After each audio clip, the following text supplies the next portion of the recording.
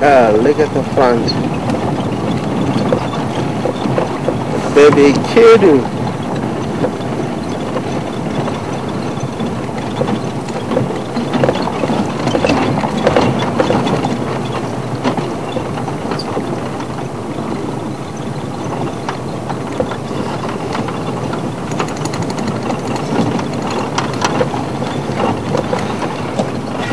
Baby Kudu is right there, Alex. Where? Just behind the mother. The mother is blocking the youngster from the other side. But let us hope we might get to see it. Just look at that, two of them. It's the right time for the Kudu having youngster. There's quite a lot of food around into the area. You can see it's still young, still a little bit wobbling, and still a lot more interested in running around into the area. She might be having week old.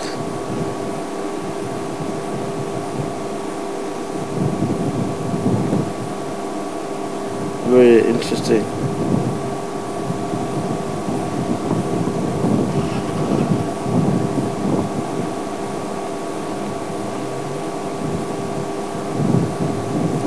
Most of the time the youngsters are a lot more playful, and that helps quite a lot for the youngster, because it's really, I mean, they're trained into the area.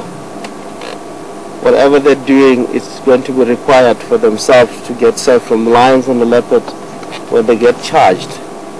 Especially if wild dogs enter into the area, they has to be strong and ready to protect themselves. Kudu won't climb the tree to protect themselves. It has to run on the ground.